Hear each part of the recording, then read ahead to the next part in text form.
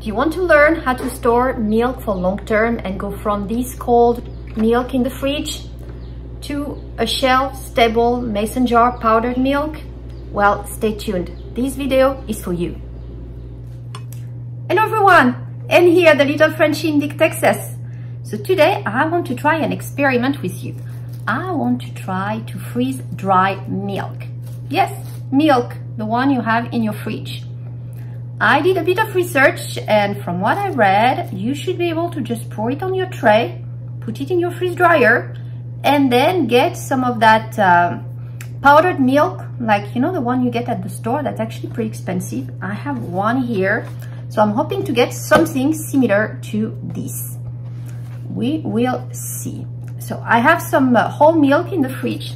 So what I'm gonna do here, I'm gonna remove this here and pour some on the tray and put it in the freeze dryer, and we will see what we get when it's over. Experiment. So here I poured the milk in the kitchen and carried the trays to the freeze dryer, and that was actually pretty difficult not to spill any milk.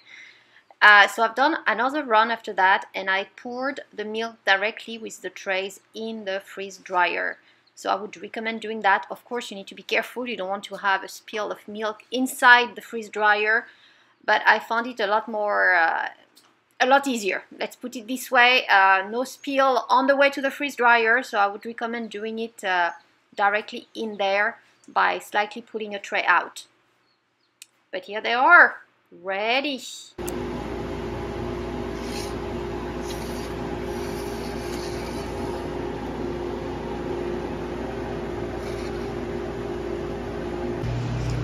What's the texture here? Definitely.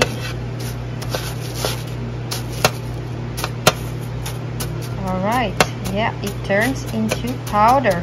I guess if you put this in your food processor, you're gonna get powder, or just pour it into a bag.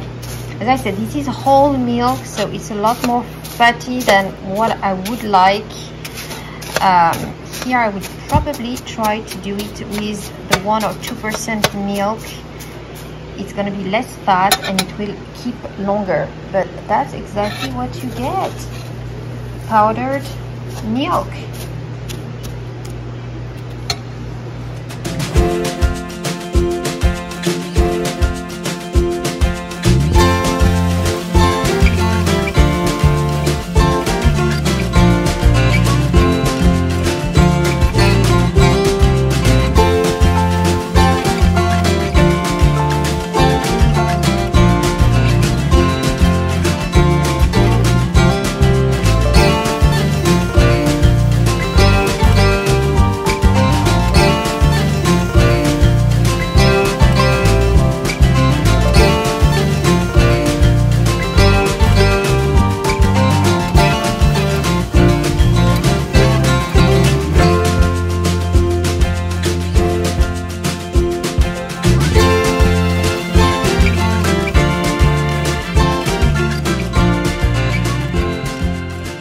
Here it goes with my Ninja. Look at it.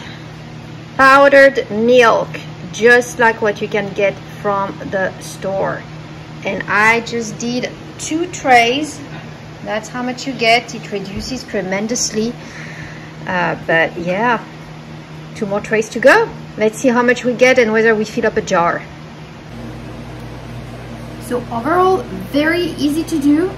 It just gets a bit messy here with the powder, because it is so light. When I use my blender, it just all the little ones that I like felt around, flown around the room.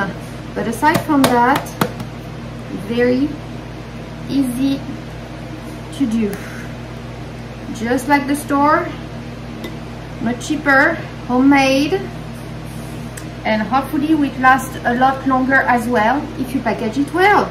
So we're just gonna add an oxygen absorber here, and that will be it.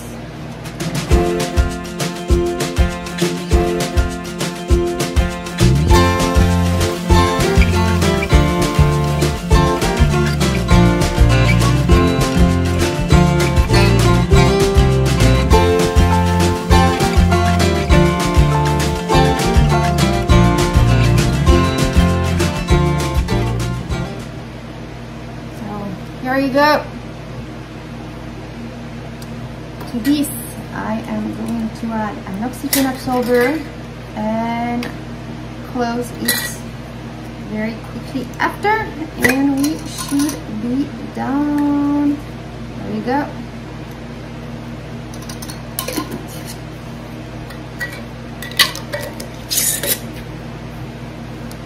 And that is it. Powdered milk, just using the milk from the store, your freeze dryer, and then processed it in a blender, and you'll get the powdered milk, just as easy as that. I highly recommend, extremely easy to do. So here, to give you an idea of the quantity, I used a bit less than my gallon bottle of milk from the fridge to fill up the 4 trays, and I ended up with a bit more than the large mason jar you see here. I had some powdered milk left in my blender and started a second jar. So that's how much I made here. So I hope you found this useful. If you did, please give it a thumbs up and subscribe to the channel if you haven't done so. Thank you all for watching.